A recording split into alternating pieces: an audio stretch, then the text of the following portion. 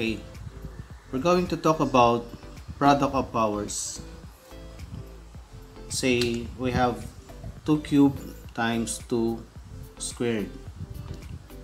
So to simplify product of powers, meaning powers of the same base, we just rewrite the base, the given common base, then add the exponents.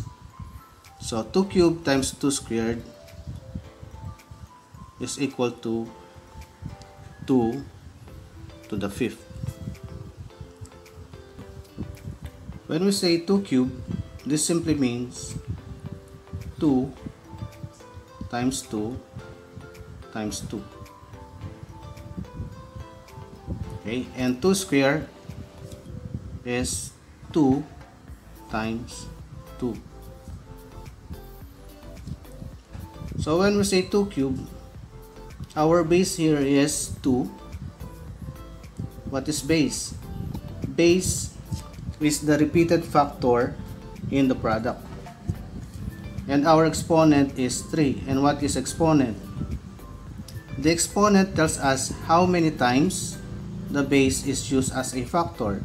Let's say this base, which is 2, it is used 3 times. So 1, 2, 3. So our exponent is 3.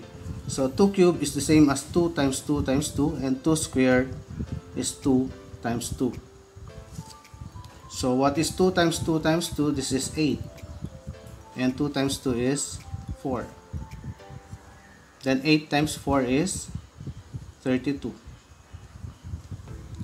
How about 2 to the 5th?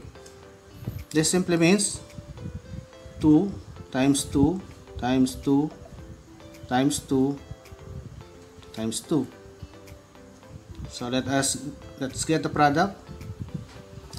2 times 2 is 4, times 2 is 8, times 2 is 16, times 2 we have 32.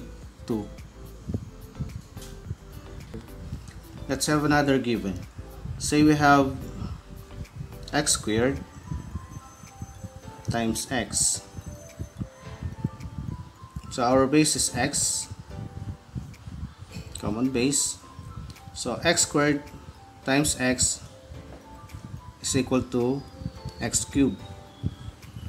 So given the same base, we have x, so we just rewrite x. Then our exponents are 2, and here we have 1 as the exponent. So 2 plus 1 is 3. So x squared times x is just equal to x cubed. Let us check. Let's say we have x is equal to 3. So if x is 3, so we have 3 squared times 3. What is 3 squared?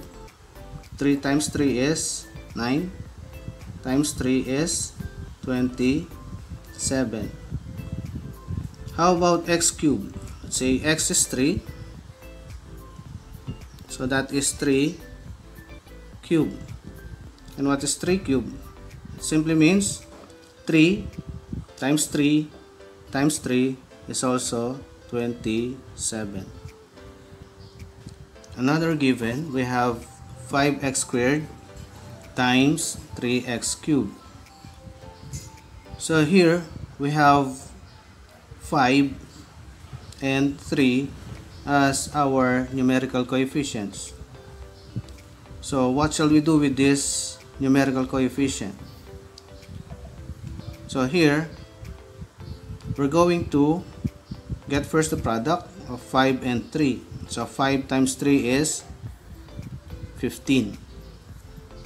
Then x squared times x cubed, we have x to the fifth because we add 2 and 3. So 2 plus 3 is 5.